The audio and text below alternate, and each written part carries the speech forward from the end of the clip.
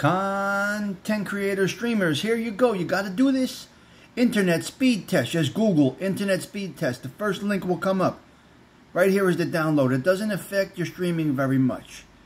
Here is where your streaming gets affected. You got to bring that up to at least a 4. Otherwise, you're going to have dropping frames. You're going to have a miss. So let's restart the.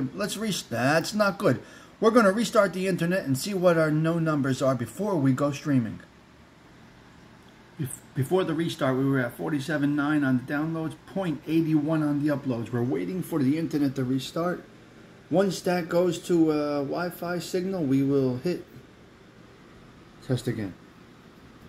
Waiting for that to change right there. Waiting for that internet to reboot, restart. Where is it? Where is it? There it is. We got full bars on the internet. Let's do a test again. Let's see where we're at. We got to beat these numbers.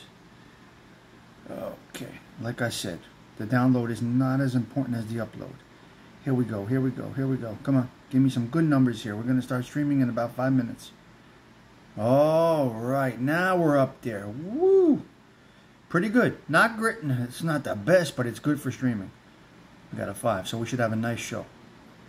Here we go live. Next, right here at the Social Club.